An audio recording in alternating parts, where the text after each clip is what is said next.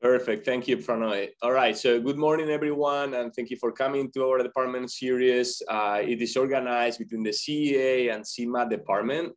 So it is really my great pleasure to introduce to you today our invited speaker is Dr. Haus, Dr. Brian Haus, who comes to us from Rasmus. Dr. Haus is the chair of the Ocean Sciences Department at Rasmus, and he's the founding director of the Sustain Laboratory, which, if I'm not mistaken, stands for Surge, Structure, Atmosphere Interaction. So it's a very giant pool that does very cool things. He's an incredibly accomplished scholar and has done really remarkable work in the fields of coastal hydrodynamic processes, wave dynamics, air-sea interactions, and I believe currently his research is still focusing on experimentally looking at these systems with some emphasis on applications to coastal resilience, climate, and hurricane modeling. And today he's gonna tell us about how we can, use this lab, these experimental techniques, that expertise that people at Erasmus has developed to maybe advance some engineering applications. So with that, I, welcome. Join me in welcoming Dr. Haus to the seminar, and thank you, Dr. Haus, for being here, and the floor is yours. Thank you, Luis. It's a pleasure to be here, and look forward to speaking in this series. I should mention that I have a secondary appointment in the College of Engineering and Civil CAE, so that's it's nice to be able to have the opportunity to present to this audience, and I hope that we can help to communicate some of the opportunities that are available to do work here. And the exciting time, as I was just talking with Dr. Nanny before this, about how the work is progressing in collaboration with the College of Engineering now in an accelerating way. And that's particularly good timing to be presenting this seminar. So, oops. This any work like this, I'm showing the slide now just so you can if somebody leaves before the end, they'll understand that this is a extremely collaborative effort that requires with diverse funding and a lot of diverse contributors, and of course the students and staff that really do more and more of the work, or all the work. And when I say more and more, I'm talking about my own. I end up just doing more of the oversight, and unless I'm getting my hands dirty by the year, but without the great people working with me, that wouldn't work. So we have a website that if anybody wants to go look at, we just, as of this week, have an Instagram site as well, or Instagram page, whatever you call it on Instagram. And so that's something that you should be looking for as well coming up. I'm going to talk today about sustained applications for engineering studies primarily, and this is the outline, some of the areas that we're talking about, kind of do some basics on what the facility is capable of, and then how we apply that to engineering type work or physical oceanography type work, which is important for the first question most engineers will ask when discussing something about the facility is, how do you scale the results? And then we'll go over some of the applications that we're currently involved in. So the specs, this is the facility. It is a 23 meter long by 6 meter wide by 2 meter high wind wave facility. So it's got half roughly air and half water when it's full and running. And this scale of facility is quite unique. It's the largest in the world where you have this kind of high-speed wind over waves. There's always been large wave basins. Texas A&M has one. The Navy has a large wave basin where a lot of ocean engineering type work, or maybe ship design or coastal erosion work at the Field Research Facility in Vicksburg for the Corps of Engineers, for example. There's large wave basins, and there's been a number of large wind tunnels, of course, that are built as well to study aerodynamics and things like that.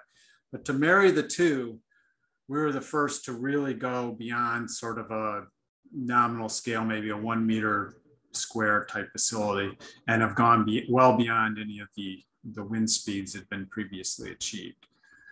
And so to do this and is something that College of Engineering was involved of from the beginning. And I like to remind people of that just so that you all can feel some ownership of this too.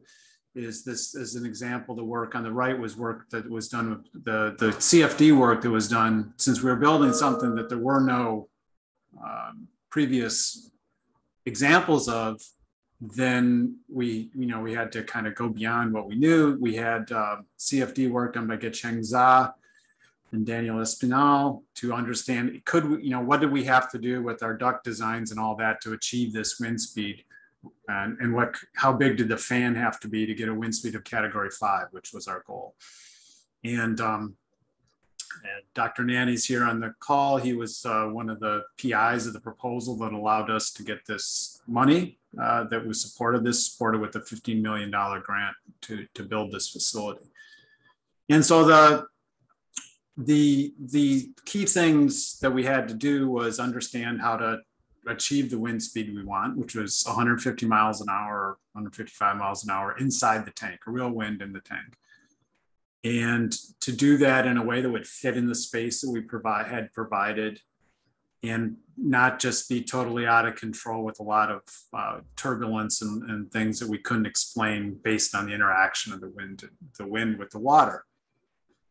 And we wanted to use seawater in this, or have the capability to use seawater for reasons that are more related to some of the work we do on air-sea interaction, for which the seawater is important. This is the basic design. One of the critical things, the only other thing I'll mention here before I get, slow myself down too much going into the details, is that we have a 12-element directional wave, 12 paddles to generate waves in the front end of the tank where the wind comes in. And this is really important for the scaling, which I'll discuss next, to be able to apply the things we're learning to natural conditions. And by the way, if anybody has a question, I'd happy to address them as we go. We don't necessarily have to wait to the end. I don't think that that'll cause us too much problem, so I'm happy to address questions as we go. So here's an example of the tank and light winds. So this is a kind of, you might see this just on any kind of day like today with some light winds blowing over the bay, but it's rare to be able to see this in kind of in a facility in this kind of scale. This is looking from to the left is where the wind's coming in, and that's where our wave maker is. And here in this picture, you can see there's a flap going over that covers where the top of the wave maker is. And that's to try to bring the airflow in it as smooth as possible without a big separation zone at the front. And then as you go to the right, you have what we call the beach, which is primarily there to dissipate wave energy, but also serves as a mounting platform for sensors and models. Okay, now this one that was the light winds, that was the thing. And then this is a case where we have the mechanical wave. So that was just wind only, right? So that just looked like a rippled surface from an initial beginning wind. But we can go with really high winds and then with larger waves coming in with the paddle, which give the wind something to push at. So we could have 150 mile an hour winds, but if we don't have these paddle waves, the waves are going to be starting from nothing on the left-hand side, and they're not going to grow very big. And I left the sound on in this one so you can appreciate a bit of the noise, because sometimes one of the cool things about the facility, I mean, it's a muscular thing. It's got a lot of sound to it and things. So you really feel the vibrations and you feel the noise. Was just on a cruise where the Blue Angels went straight overhead, and that feeling of the roar in your bones. But anyway, well, oh no, I gave this. Let me get the sound out here. Well, anyway, I hype the sound and then I don't hear it. There we go.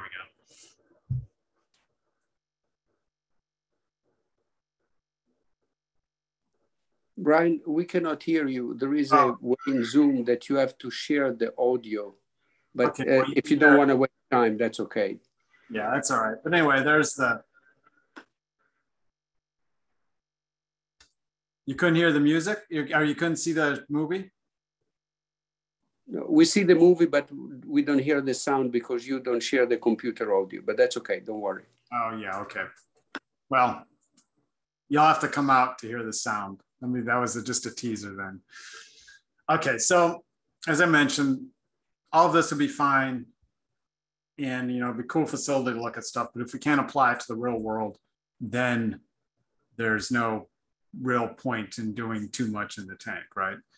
So what we're doing here is, so what I wanted to do is kind of go through this a little bit, just so for this audience in particular, because I know that that's one of the things they're concerned about. So the trick to here, or the key thing here, is we have multiple different scales and two different fluids that are involved, two different boundary layers in the air and the water. We have the wavy interface, all these things. And then if you're testing structures or instruments and things, then you have these physical scales of the thing you're trying to test. So you have a lot of different scales involved, and you can't always match all of them. You have to try to understand what the key things are that you want to match.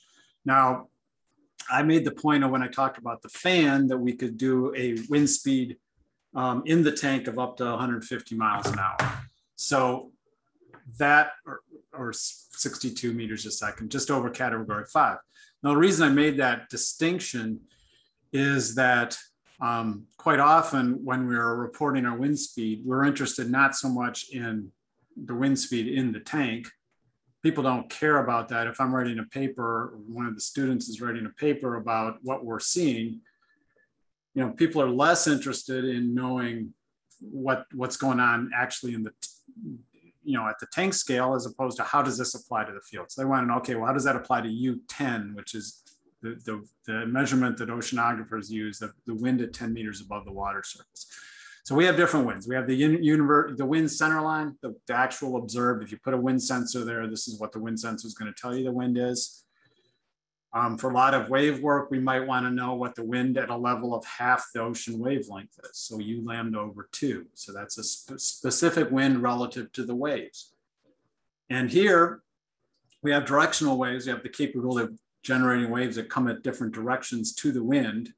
But in general, most of the time we're running waves that are, you know, in the same direction as the wind. We have the wind coming in as in the direction as the waves moving, but sometimes they have angles with the waves, and that's an important parameter for a lot of wave studies and air-sea interaction studies. So when we're talking up to compare this, say, to a real hurricane, we'll want to understand a U10, what it is at a 10-meter level, and we usually talk about a 10-meter neutral wind, which takes out the stability effects of the temperature of the sea, relative temperature between the sea surface and the atmosphere. And I won't go into too much detail, but that's given by a standard log wall, modified for or incorporated based on that, and smooth measurements over roughened surfaces, and you get what's called Monino-Bukov similarity theory, and we get a profile for the wind above the surface. With this and measuring the stress at the surface, we can then generate a fictional profile, because obviously we don't have a wind at 10 meters, and say that our wind in the tank is equivalent to some 10-meter wind, which is much higher than the wind in the tank because of the log profile. So we may, even though we may be looking at a 60 meter per second real wind in the tank, that may be the equivalent of 100 meter per second wind in the field, or a very intense category 5. The other thing that is important for scaling is basically, if we didn't have these paddle waves, we would only be able to look at a real fetch.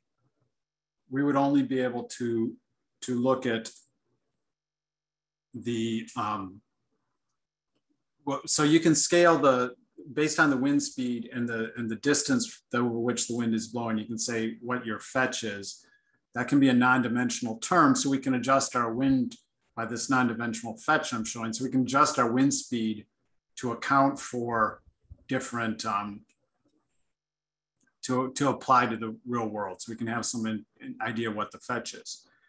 Now, when we look at waves too, then we can do a lot more with that, because we can have waves with different characteristics that are more like much longer waves, much more natural conditions on the open ocean. So we can really, with these paddle waves and the wind blowing it, we can apply our tank to all sorts of problems other than just wind blowing right off the shore. That's really important for doing this work. And so, you know, we have our wave parameters. And so these are, I show in the blue, these are the fundamental things, the water depth, the wave height, defined in different ways. Sometimes we can generate wave spectra, we can generate monochromatic waves or single period, single wavelength waves, how you report those. If you have a spectral wave, you might have a significant wave height, or if you have just a single wave, you would have a mean wave height or an amplitude. And then the wave phase speed, the distance, the speed at which the crest of the wave is moving. These can also be non-dimensionalized. We'll look at, say, one of the important things that's all the way down at the bottom here that we're always dealing with for coastal applications is the wave that we're dealing with, the shallow water wave. Is it really feeling the bottom, or is it a deep water wave? And that's based on the ratio of the water depth to the wavelength. And so and a lot of these things are tied up to the other three in my green here are other different scaling parameters that are all related to each other, but basically they have to do with the local steepness. dA to dx is you know, if you're looking at the surface and measuring at an instant in time and space, what is the slope of the surface? So eta is the water surface elevation, and that could also have a dA to dy term as well. And then we have if we're looking at statistically average quantities, we can have the significant wave height over the average wavelength, and that'll give you an average wave steepness. These have a lot of different implications. And then the other one can be important is called the wave age. And this is closely related to the steepness because you're looking at different wave ages will have different steepnesses. So a lot of these things are not independent, but there are different ways of looking at it. So the wave age has to do with the fact that the wave phase speed over the wind velocity, as the waves get longer, they move faster. So they have a larger wave age. So when I showed the first two movies, the one coming in with the light ripple, you see those are characteristic of young waves. They're small, they have low phase speeds, and and if you have a large wind speed, you'll see you also have a smaller wave age. Whereas when you have the longer paddle waves, they're moving faster, so you have an older wave. And these are again ways that we can compare this to field studies. And it's important to understand these ratios of the wave phase speed to the wind speed, and being able to manipulate with both the wind and the paddle waves coming in gives us the ability to do a lot with these different parameterizations, which is critical to a lot of the engineering work. Any questions before I move away from that kind of stuff, the wave scaling and the wind?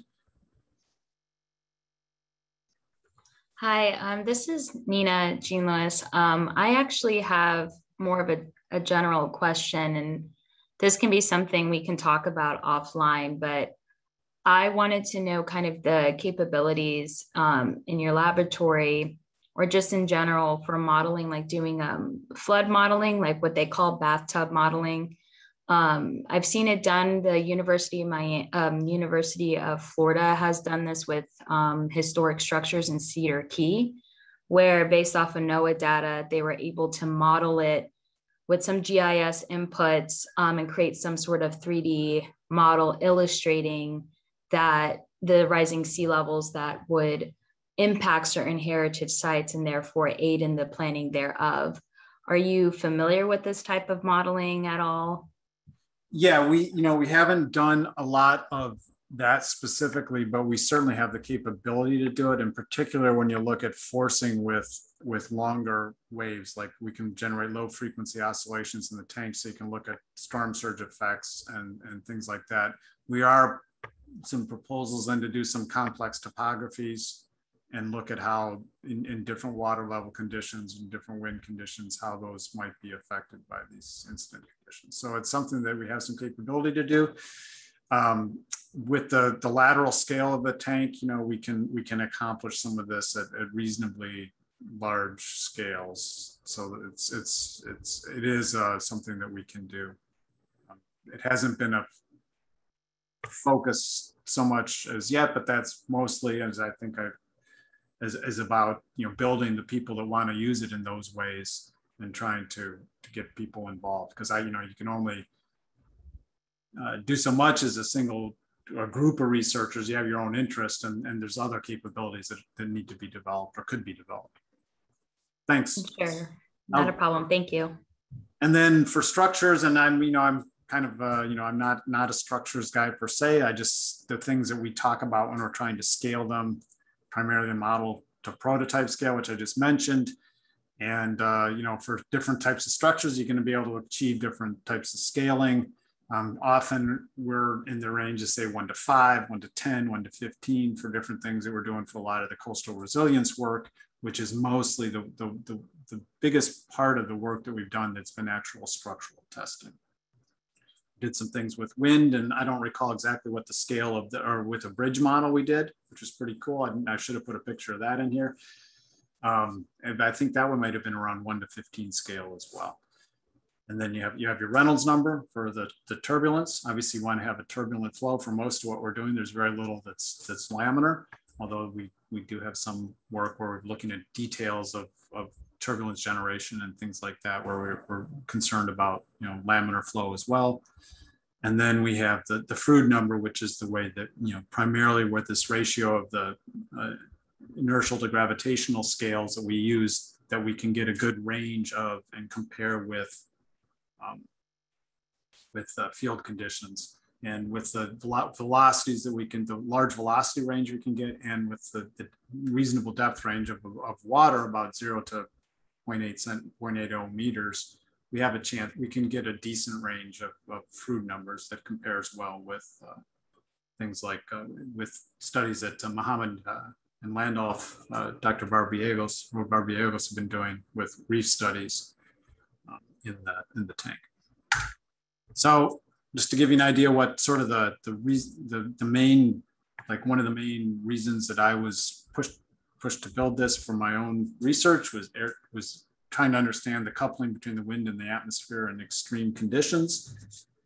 And that was, this is a work that we've recently expanded with some air-sea interaction with NSF study that's just coming to a close now, where we're expanding on work that we did in 2004. Mark Donnellan was my mentor in this air-sea interaction lab work. And he and I and others put this paper out in 2004 that said that the drag coefficient leveled off in high winds, which is really important for hurricane modeling and has been very influential in the field, and is used in most of the hurricane forecast models. And so we wanted to expand that to the higher wind speeds you are capable of and sustain, and understand different things that affect that with different directional components, the waves, the sea spray coming off of it, and things like that. And so we have conducted a study where we're looking further at these conditions, and this is some of the setup we did in the smaller facility we have. We've also since taken measurements in the larger one in order to understand how the wind and the waves couple. And while this is one of the things that is actually, you know, we discovered that in the earlier work, there was this slight error. So that was a concern because it is being used in operational hurricane forecast models. So that was something that we put out there in Kursick and Haus 2020, and put this corrected formulation. And if you look here, this is what the difference was in this high wind speeds in terms of the stress coupling between the atmosphere and ocean. The black was what we found in the new work, and the red was our original work. So it's not a dramatic difference, but that's certainly a correction that needed to get out there. So we were able to put that out there. And also one good thing about this is, aside from the fact that we've now corrected the record on it, is that it agrees well with our data now agrees well with data that was collected in the field. All the sort of compendium of all the data that's been collected over decades of in-air-sea interaction studies and lower winds where there's a lot of data. See, the thing was up until the work in 2004 and this work, nobody had really observed anything over about 20 meters a second in the field, 20 to 25. So now we're going out to almost to 50.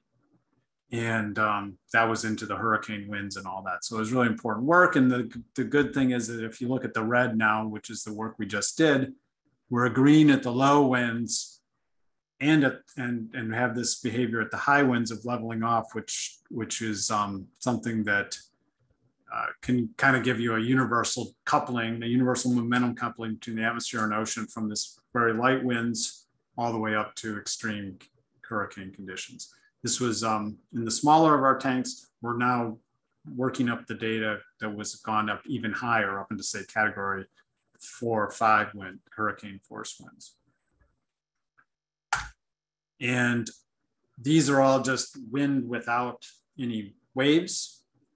Any of the, you saw when the monochromatic paddle wave at the beginning, the larger dominant wave that was there can have a huge impact on the coupling between the atmosphere and the ocean. And this is work that if you see it on the upper right here, you see that this, the wind and paddle waves is dramatically higher than this, what I was showing earlier with just the wind. Now, just as I mentioned, a lot of the work we do here, one of the things we did was build most of the tank you saw is out of acrylic.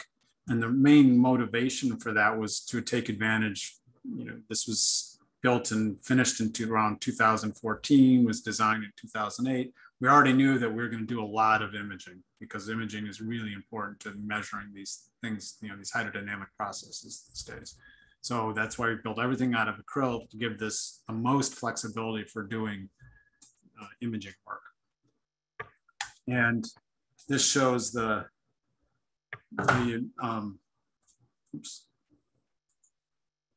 Oh, I see. And so wave development is important for this drag saturation. So just in terms of the imaging, this is just an example of looking at different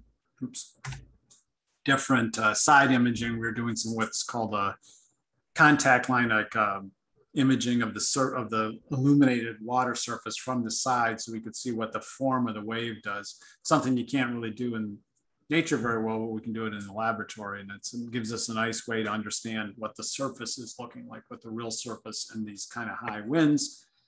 And the reason for this drag reduction is the fact that the waves in higher winds start to be, the crest being torn off, and you have separation and things like that.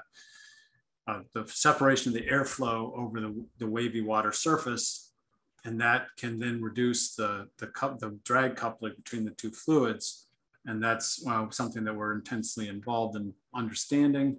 My graduate student, Payson, is looking at this now, and we're working up some new measurements on what this sheltering effect is and how it impacts the momentum coupling between the surface and the waves.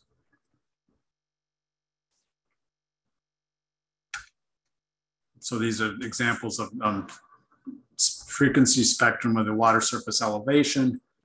And one of the things that happens, just real quick, I don't want to get too deep into this, more just an example, but is that when you have paddle waves, the wind blowing over them is strongly modulated such that the paddle waves are growing, and that the spectrum shape becomes dominated or very different when you just have these longer waves coming in. So it's affected this in the ocean. This is like swell waves or things. So you have longer waves present. They then have a strong impact on the momentum coupling because they set the scales of that. And then, of course, again, this is about, one of the main applications for a lot of this is, okay, coastal structures. And here's, we've seen it. This is from Hurricane Michael. It's like every year I could update my slide with the latest examples of destruction like this in coastal areas. in the US and around the world of what, what can happen to structures on the coastline.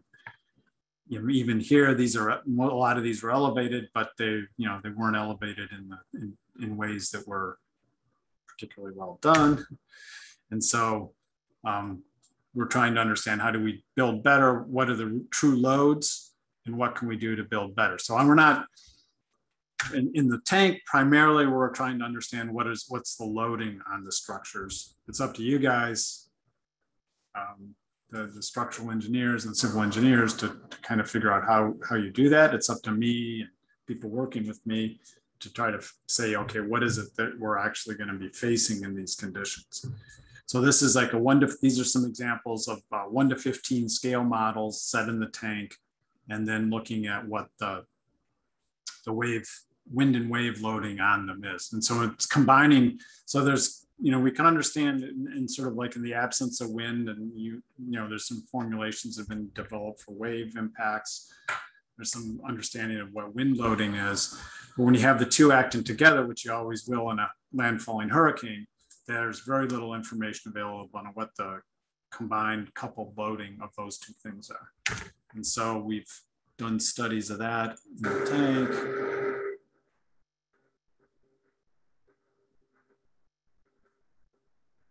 And here's an example with the with wind on this one type of structure.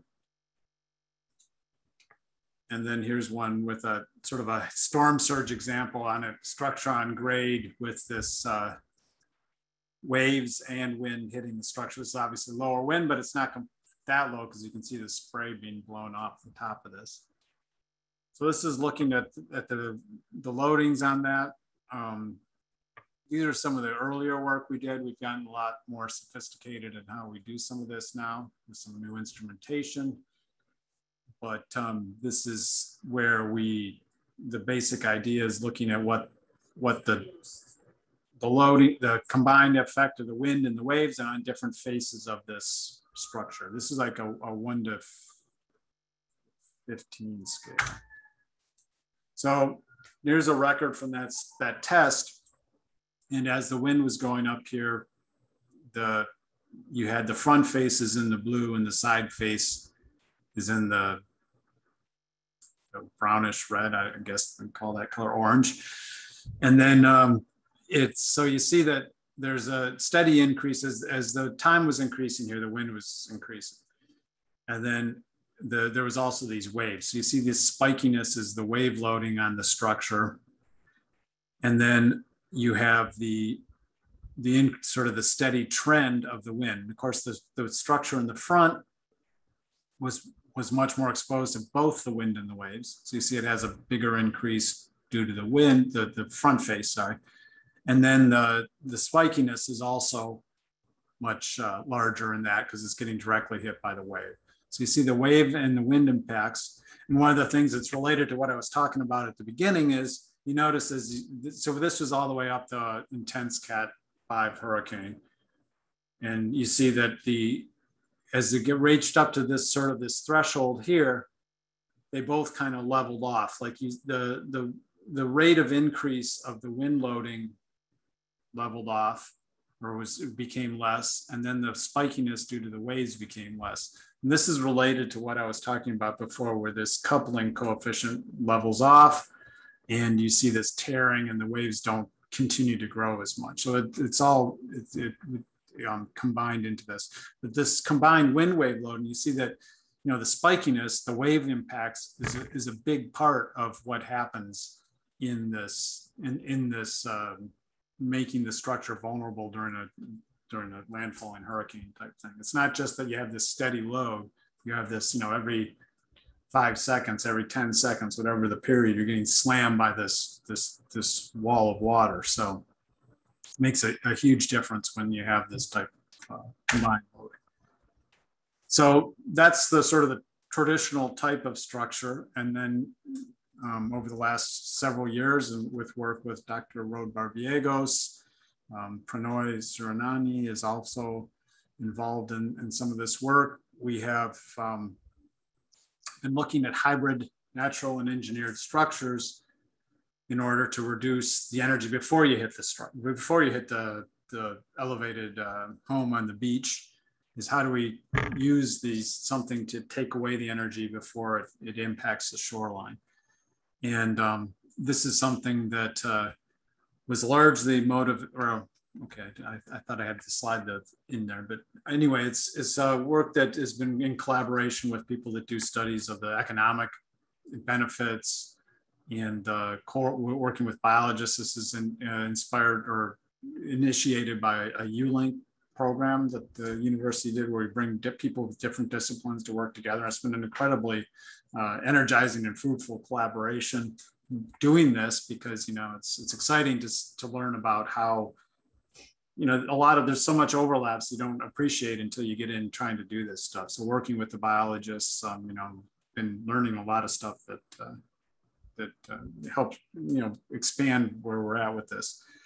So the idea is that as climate increases, and we need to understand how we can help to protect the coastlines, and what role natural defenses can provide, in addition to where you might need more hardened engineering solutions. Can we use these types of natural defenses such that they're help the ecosystems, they're more good for recreation and things like that, and but also provide resilience. And there's some examples. There's a lot of different things people are doing, trying to get coral, so coral reefs are in tremendous danger in the area, or in great decline. And we're trying to understand how and so people are wanting to go back and replant, restore reefs, try to get reefs to come back, or at least not, or maybe not go away. And so how can we do that in ways that really enhance resilience as well? That provides a stronger economic or direct economic evaluation. It's something like the Corps of Engineers is used to understanding, right? So they're used to, if you say you'll protect this much value of property by doing a reef restoration, then that's a big win-win. And there's a lot of interest in trying to do this type of stuff. This is the slide I was expecting. That's this idea that, there's hundreds of coral reefs reduce wave energy to be 97%. This is a slide that our Rescue a Reef people put out based on other work that's done. Well, that's true if you have an emergent reef on a coral atoll somewhere where you have this big swell wave just crashing on the beach, right? But most of the reefs, say in South Florida, we don't have the reef right up to the water surface where the wave is breaking on it and losing all its energy. We have this kind of deeper reefs. We may have partial reduction of the wave energy. And what are the characteristics of the reef and the waves in which that happens, and what benefits do that provide? So that's the work that we're doing here, and with the idea that how much of this billions of dollars, that's what the graph is, US billions of dollars of protection, can you provide by doing some kind of activity in a reef in South Florida to enhance resilience. And and that was really the idea of trying to get this moving forward with these hybrid structures. So the thing is, trying to understand, we have to, okay, so what is the actual reduction of energy, and can we quantify that in a way that we can put into coding to get permits to use this, to understand where we need to build, for what conditions will it provide protection, not overpromise. So if somebody says, well, you put that hybrid reef out there and it didn't do anything in that Category 5 landfalling hurricane, well, we have to be realistic in how we sell these things and what benefits they can actually provide. This work will help us to do that. And this is, again, Dr. Rode Barbiegos and Mohammed Ghassan, his PhD student, our PhD student, are working on trying to quantify this by looking at putting up different models and looking at the wave dissipation over them, and understanding what different characteristics. These are some of the earlier work we've done.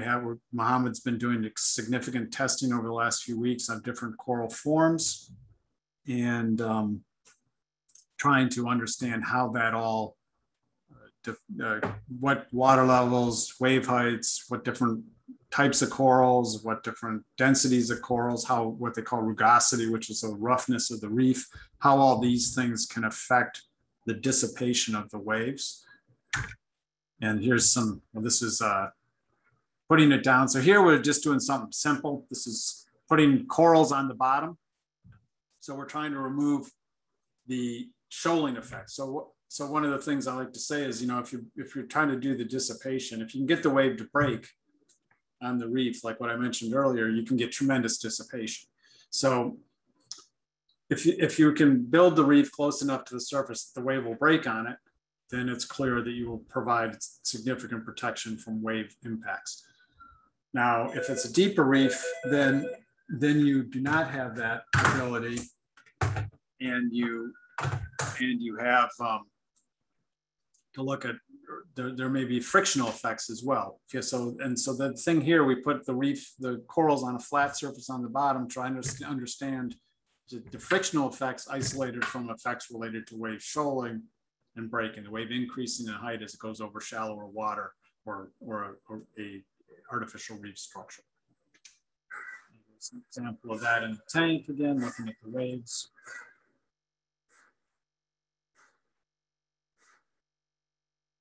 And this work was then published recently, 2020, with various quantities related to this dissipation of wave energy over the reef and over the corals, and with the coral contributions and all that. So from the first work that's been done that has been able to do this type of getting these kind of specific quantities in a scale that's relevant to field work.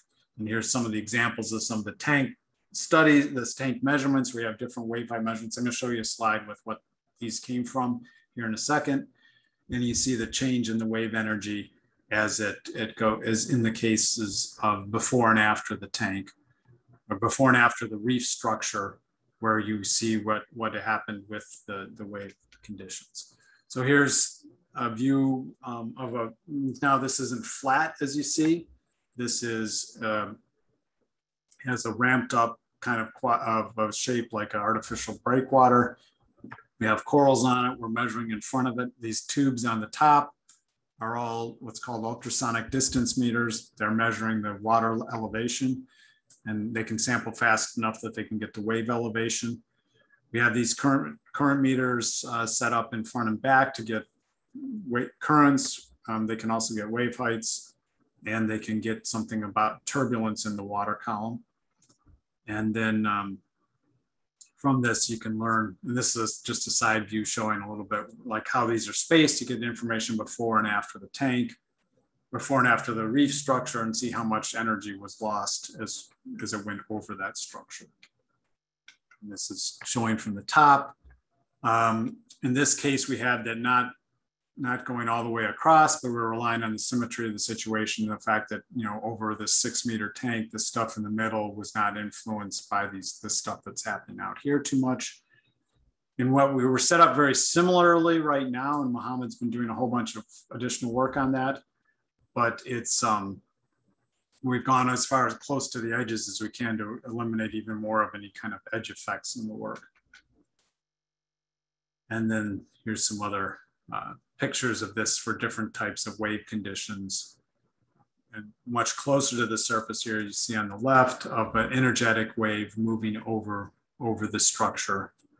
And again, we're trying to look at all sorts of different things, different types of corals, different densities of corals, different the heights of them, to see what effects they have.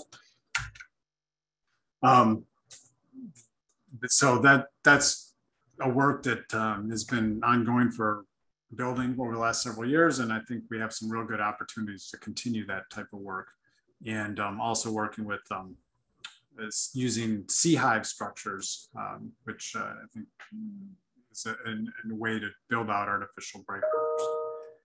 So the last section I'm going to talk about right here is that we can do a lot of instrument development and testing in the facility. One of the examples of that was the Karth drifter. Now, Karth was a large program we had that came out of the Gulf of Mexico oil spill, the Deepwater Horizon spill in 2010, and the BP, British Petroleum, put in like $250 million into this Gulf of Mexico research initiative to fund teams to look at things related to oil spill tracking and oil spill effects and things like that. We were primarily concerned with improving the forecast of where the oil is going to be. And so we did some really huge drifter studies. And part of this, if the thing that's labeled D here is our new drifter design. C is a classic called a code drifter, which was developed a lot similar to what we did now in our tank. Russ Davis at Scripps in the mid 80s did a whole bunch of testing on what the characteristics of this drifter number C is. And we used that for our first experiment. And then we designed a new drifter number D, which is biodegradable. All the plastic and stuff you see here is biodegradable and much smaller, easier to deploy and all this. So that but we had to do all the testing to make sure that it had a good drift characteristics. That's the key thing with drifters is you want to be sure you understand perfectly well whether they're being pushed by wind, waves, or currents, and what the different percentages that are. And you don't want to have, for looking at the currents, you don't want to be too affected by the waves. And there's particular design things that can make that much better than not. We went through extensive testing in both the smaller and larger wind wave facilities. This is just an example from the JTEC paper that shows these are the current velocity profiles and what the different characteristics of the different drifters were and how they responded to the currents at different levels. So this was critical to getting an idea. We put 1,000 of these drifters, satellite track drifters, out in the Gulf of Mexico. Spent a lot of money to get that out there. We want to know how they're drifting, and that the data we're getting back realistically models that. So, and then we're doing a lot with imaging technology as well. We are, with whether it's polarimetric imaging, which is related to the polarization, the reflected light off the surface on the left. This is a paper from Nathan Loxog in JTEC showing the process we're doing to derive current profiles and wave information from polarimetric imaging. That's work's being continued by Hanjing Dai, looking at oiled surfaces. We're doing a lot with infrared imaging, and on the right, doing different types of shadowgraphy, particularly I showed some for waves, and then we're doing a lot for sea spray, which is important to this whole question of air sea momentum coupling. So because of the characteristics of the tank, with a lot of this acrylic and a lot of ability to generate really energetic conditions and view them with optics, different optical or imaging technology, we're involved in a lot of development therein. And related to the vertical profile of the currents, this is polarimetric derivation of the near surface current profile. So this is measurements of the currents, and this is the vertical distance from the surface. And see, these are centimeters.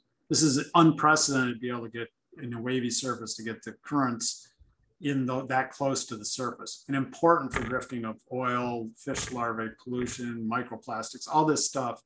A lot of it happens at the surface, and we're able to measure for the first time really close to the surface.